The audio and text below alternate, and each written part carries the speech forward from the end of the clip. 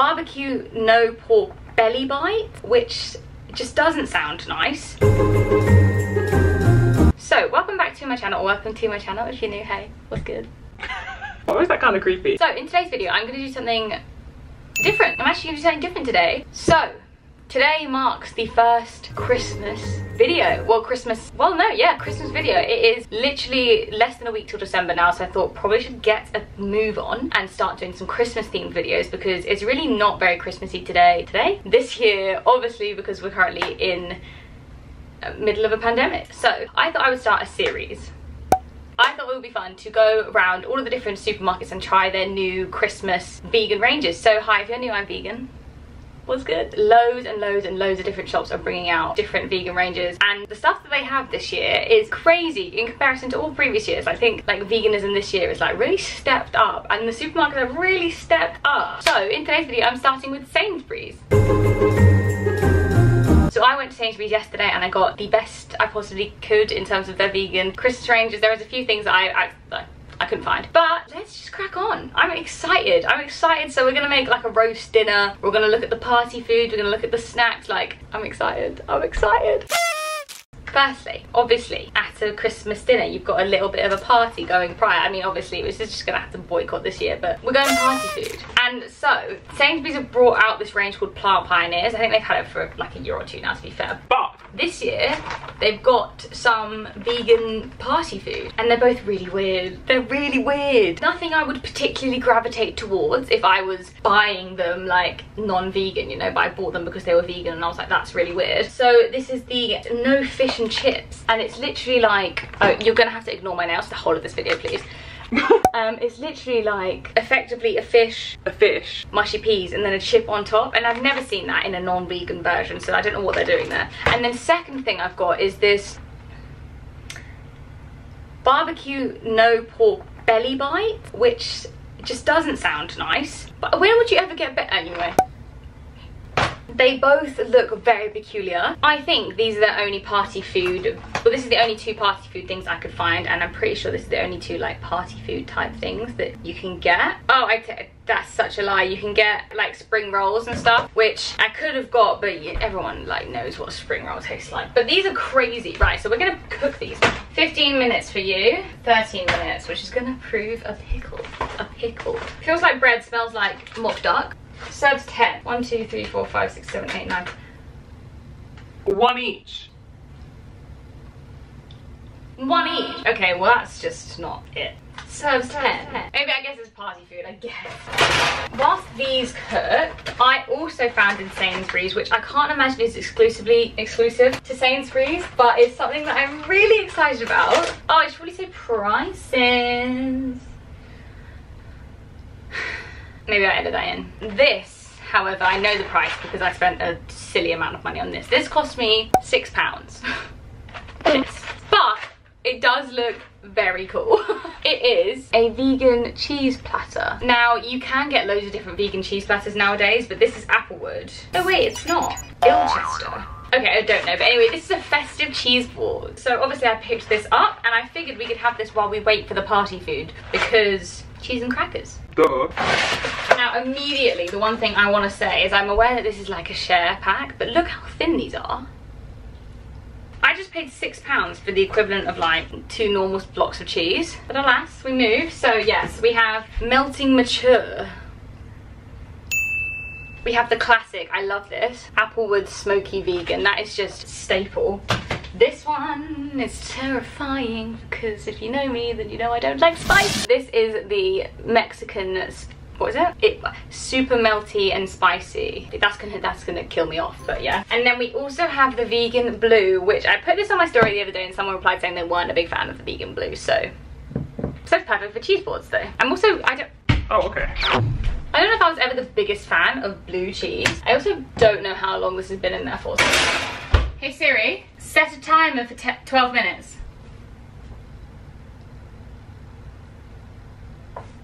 On it. Love it when Siri listens to me. Still on it. Siri, babe, would have been easier if I'd just done that. Something went wrong. Oh, set a timer for 12 minutes. 1 sec.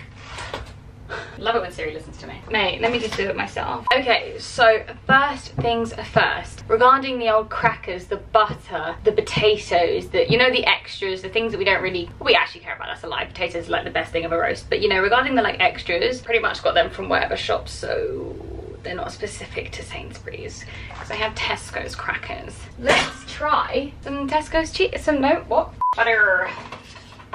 It's butter. Okay, so what do we, I don't even know. Well, I'll go with the smoked one because I think that's boring because I already had it before. Delicious. I actually freaking love this cheese, well. Yum. Right, so now we're gonna try the mature one.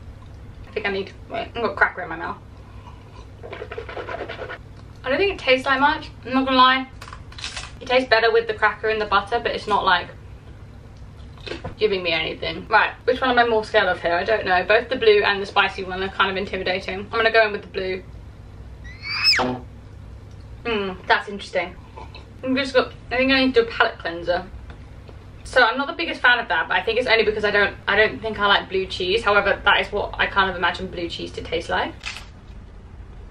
In with the cracker. I'm not wild over it, you know? Right.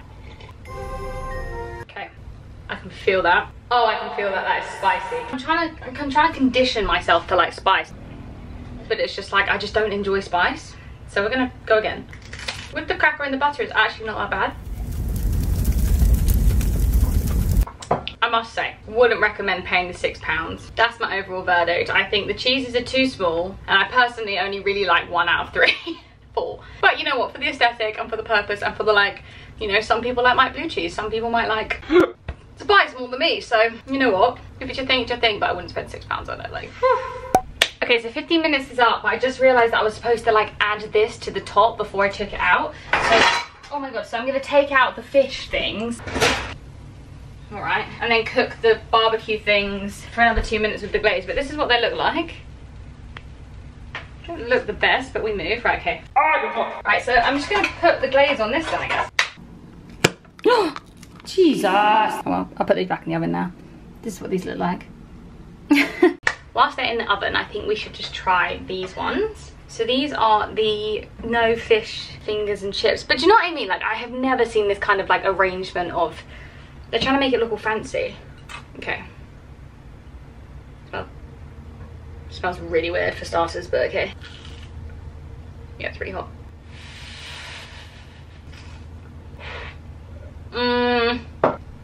So it's very mushy peas heavy, but it's not like bad. I'm gonna try this one with ketchup.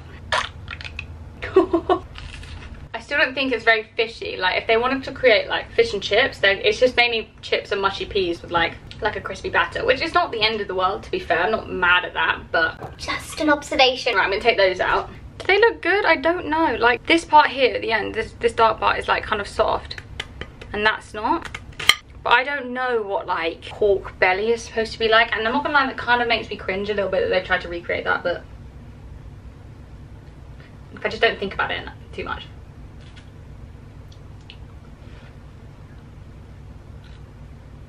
How the f? Oh wait, that crispy bit kind of pops off, you know. Woo. It's hot, and I was gonna save this one for my flatmate, but yeah, that was so much better than the fish and chips one. I really can't remember how much they are, but I'll put them on screen, how much they were, and whether or not I think you should buy them, or whether or not I think they're worth it. Jesus, what are you for? I have zero idea what that's for, so that's great, because I've already taken them out. Anyway.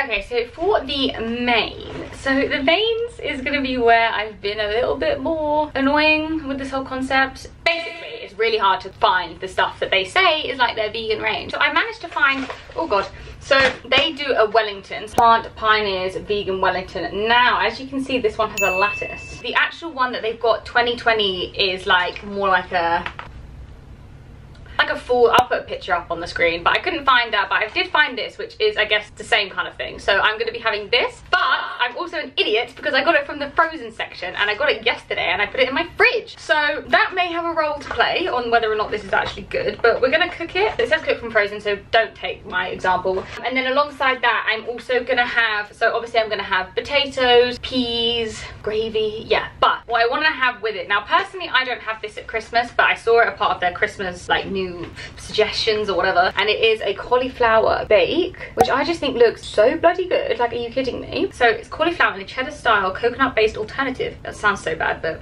to cheese sauce. That's what they have to describe it as, a cheddar style coconut based alternative to cheese sauce. Wow. Topped with parsley and paprika crumb. This is going to go in the oven for half an hour, so I'm going to do this first. I'm not making the potatoes from scratch. I bought potatoes. I want no one to judge me for this. These are from Tesco's again, I apologise, but you know, I could have got these from Sainsburys and that would have been grand, and they would have been the same. So these also take 30 minutes, so I'm going to heat these in the oven at the same time. I will report back. Okay, so I'll report back when the main is done. Okay, so they are out the oven. This is what the lattice Wellington thing looks like, and this is what she looks like. Let's set her up, and I'm gonna go sit down, and then I will show you. That's actually not that bad, to be fair. Lighting's a bit dodgy, but that's fine. So here is the final product. Now, it looks a little bit pathetic, I'm not gonna lie, but that's also partly due to the fact that I don't have what one would call like the full roast dinner aesthetic. So usually we'd have like some linders on the side or something like that, but the main purpose of today's video was to focus on the Sainsbury's stuff, so at last. However, I must also admit that I wasn't able to find, like, they have a vegan trimming section where it has like pigs in blankets and stuffing, which obviously would have made this go from a 3 to a 300. But yeah, they didn't have them in the store, they only had them online, but also online you have to like order like for like the 20th of December, which is so annoying. Anyway, I think they look quite nice. I'm gonna pour some gravy over her. Wow, that was a lot. Right, so I'll start with the cauliflower cheese thing. It's quite like that kind of consistency. Like, that's disgusting, I wish I didn't do that. Roasted potatoes are delicious though. Just munching the potatoes, but they're anyways, let's try these. Yeah, Helena, wear cream. One oversized jumper to another. Whew, okay, anyway. Let's try the Wellington. The gravy is sploshy, so a bit of a close-up. It's quite meaty. I'm not the biggest fan of it though. It kind of tastes a little bit like red wine, which is literally so random and rogue, but be like that. I love the pastry. Quite like lacking in texture, but this also all could just be because I didn't freeze it when I was supposed to. So to be honest, overall, if I received this, I would be underwhelmed. I would be. Got a little something for dessert anyway, so let's have that. Wow, okay. That'll get me a couple dislikes. So for dessert, I am going to have a mince pie. So on the Sainsbury's vegan menu, you can get like a chocolate pudding style thing. Once again, I couldn't find, however, I did find their mince pies, which are their free from mince pies. So these are free from gluten, egg, milk, and all that jazz. I'm not gonna lie, you can get a lot of like accidentally vegan mince pies from like Co-op, I believe, Spa, I believe. There's a few other brands off the top of my head I can't think. So you don't always necessarily need to get the free from versions of mince pies, but Sainsbury's, the normal ones weren't vegan and these ones were. I love mince pies. I know not a lot of people do. I'm not gonna heat it up. Maybe a sin. Oh. Way too orangey. Way too orangey. You kidding me? Oh no. Why is that just like all orange? Let's try the pastry. I feel a bit bad because I think it's just because it's gluten-free. Respect to anyone that is gluten-free or has to be gluten-free, but this just doesn't taste as nice. Sorry. The mince meat's not good. No. I feel like it tastes a lot for me to say that I don't like a mince pie. But I've said I don't like mince pies. Need some water. Fucking hell. Overall, slightly underwhelming. I'm hoping that the rest of the supermarkets will pull it out of the bag. Partly probably because I couldn't find half of the stuff, but that's also not my fault. Let's think realistically. I went to like the biggest Sainsbury's I could possibly go to, and they didn't have the plant range. And also I think it's a bit cheeky to make people like not get it and only get it on like the 23rd of December or something. Because then like if I got that kind of stuff like for 23rd of December, I'd be like, it was a bit rude because now I don't have any chance to like change my mind. Anyway, an underwhelming out of 10 overall. But those crispy pork thingies, delicious. Wellington thing, nah. What was that made out of? That's what I want to know. Red wine. I knew it had red wine in it. I knew it had red wine in it. It tastes so much like red wine. It's made from soya mushrooms and red wine, and I knew it. But yeah, hopefully the other supermarkets are gonna smash it. I just had something else to say and I can't remember what it was. Cannot remember what that was. Oh yeah, I'll try and see if I can tally up how much that cost overall. I may not be able to do that. Future Helen will be annoyed at me for saying that, but I'm gonna see if I can try and tally up how much that cost as well to see what we're saying as well, and if it was worth the price. It's a huge factor as well, because I'm going to be doing these from like a range of shops. So Sainsbury's I would say is like upper to middle range of like shops that I want to use. So I'm thinking of like Aldi, Morrison's, Sainsbury's, Tesco's and Waitrose. So Waitrose and M&S are like probably very pricey places, and Sainsbury's and Tesco's are like next to that. Then you've got Morrison's, then you've got Aldi in terms of price range. So I think that's important to bear in mind really, because these things were quite expensive really, particularly the cheese, but I also don't think that that's just exclusively to Sainsbury's. But yeah, anyway, let me know if you want me to do any more of, well, I'm going to, but let me know if you like these videos by giving it a thumbs up and letting me know in the comments section, because if you just think this is dead content, then maybe I won't do it. Yeah, I will. All right, Merry Christmas, Happy New Year, see you in the next one.